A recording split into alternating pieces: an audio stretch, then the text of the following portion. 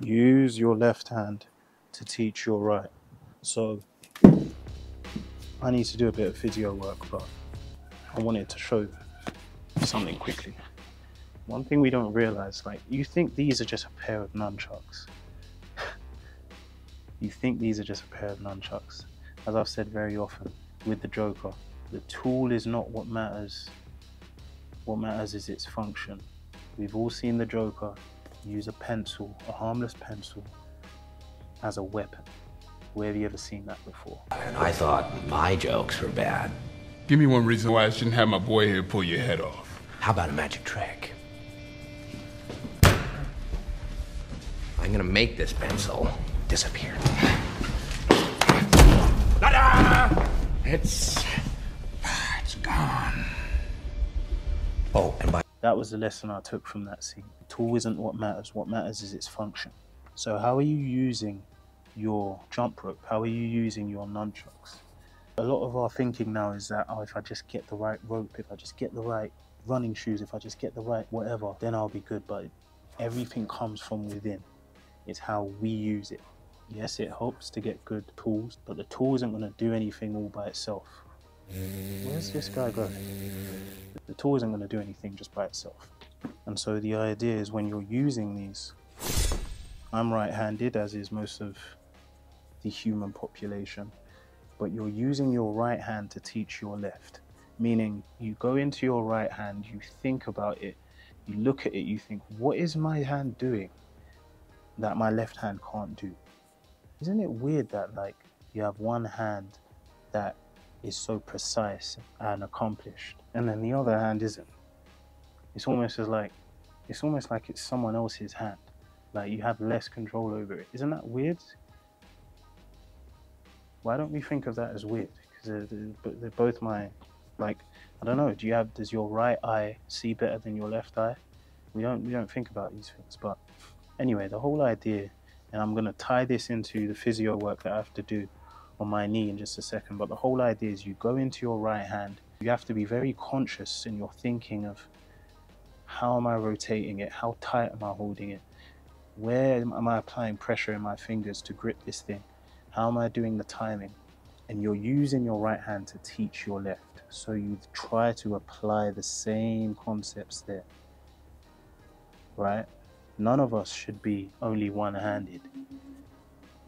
It's actually, when you think about it, it actually speaks to a little bit of laziness. We should be able to do whatever we do with our right hand with our left hand.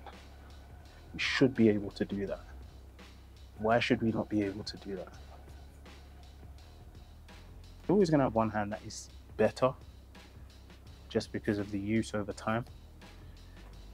But striving for ambidexterity, it can be done.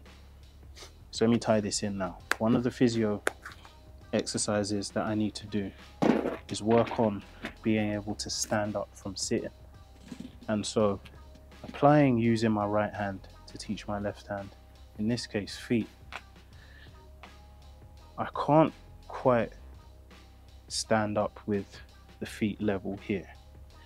Well, before even that, I can't even bend my knee back fully, right? So I'm here on the right leg, but on the left leg I can only get to there. So you can see that difference in mobility. There's still a lot of swelling here. And so what I'm gonna do, or what I have been doing, is right leg is good. I start with the left leg further out, and because I can't fully stand up with them both together, I'm basically using my right leg to take the brunt of the movement, and I'm supposed to go down slowly as well, control it. When I do that, I start to feel the left knee going. The objective is gradually, I'm going to bring this back until I'm here. Now, standing up from here, I can't do just yet. I start to lean out on this side too much. And so just by extending and by gradually bringing this back, I'm using the right side to teach the left side. It's kind of like training wheels on a bike. You have the wheels to support you, and you can ride along and just work on the movement of riding and the balance and the feel of riding. You're not really riding yet because you haven't got the balance, but that's what the training wheels are for. So this is really just a quick video. I just wanted to talk about that concept of using your right side to teach your left side. And you can apply this to so many things. Look at areas in your life where you're really good at something. Use the things that make you great in one thing and try and apply it to other things. That's basically the idea. So I'm going to carry on with my training. Soon get this knee back. Soon going to get this knee back. Next year, I'm going to be back in action properly, I hope. All right. Let's go. 10 more of these.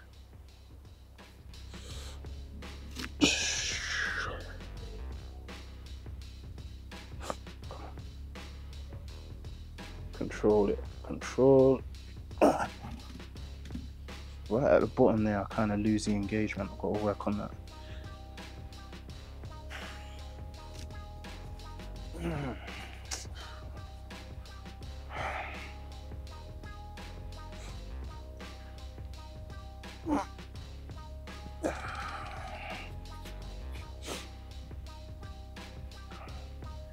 Come on. Push those.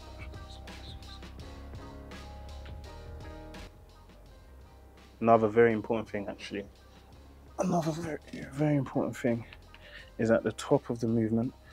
So I'm pushing through in my heels, pushing down, up. At the top of the movement, it's important to engage the glutes. That's actually one thing I didn't know before the injury, is that you can take a lot of strain off the knee by using your glute muscles more even as you're walking. So I'm trying to build that mind-muscle connection, literally thinking about engaging the glutes as I walk, as I move, as I jump, hopefully soon. Can't quite jump yet. Right now at this point, I can walk, but it's not, my knee feels unstable. And you'll see that I've lost a lot of muscle mass in the left side. And so that's where I'm at now. All right, let me carry on.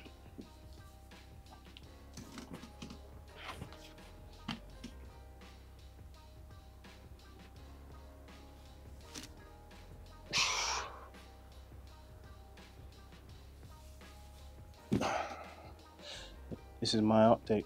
This is how my training's going. Let me know how your training's going. As always, you know I love to chat to you guys in the comments. Let me know how your training's going down below. It might help keep me driven, keep my mind on the prize of getting back to full training sooner. There goes my microphone. Appreciate you guys, and until next time, all the best with your training, and stay raging. Because I know I am. I'm gonna stay moving. I know that for a fact. I know that for a fucking fact.